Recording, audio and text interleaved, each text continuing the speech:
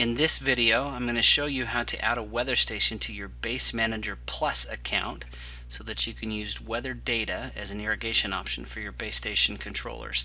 First thing you're going to do after logging in is click on the menu button in the upper left-hand corner and then click Administration and then choose Manage Weather Stations. This will pull up a list of all of the weather stations associated with your BaseManager Plus account.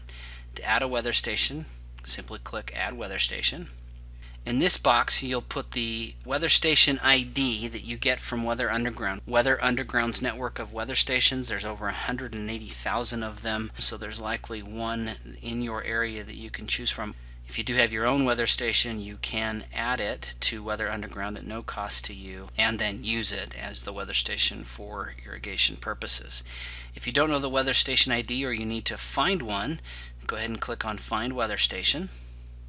Do click to share your location. This allows your browser to pull your location information based on your internet service provider and share it with Weather Underground so that they can get you a little bit closer to your actual location. If not, you'll have to search. So I'm going to click Share Location. To find a weather station on Weather Underground, you have a couple of options. This is how it works currently on their website. Weather Underground may decide to change their website in the future, but currently you have a couple of options. If you scroll down to the bottom of the screen, you can see a list of weather stations that are available in your area that you can click on and choose, or you can click Change Weather Station. Change Weather Station will then give you a map with weather stations in your area, and then you can scroll around to find a weather station that is close to where you are. I'm going to see if this weather station will work, as it's close to the site that I'm using. Once it takes you to the landing page for the weather station you've selected, go ahead and click on the title of the weather station, and then you'll see the Sunnybrook Farm weather station ID number is right here. Go ahead and copy that, go back to the weather station administration page, paste that number in, and click Save. It will check to make sure that that weather station has good data available.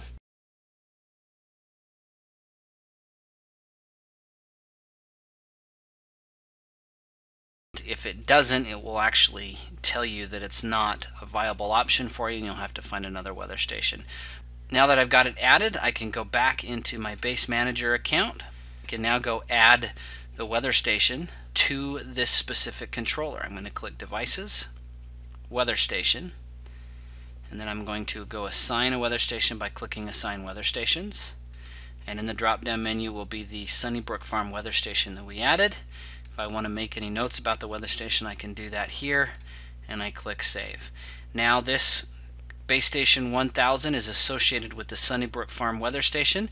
Check out the next video to see how to actually set up a BaseStation controller to use this weather station information for irrigation purposes.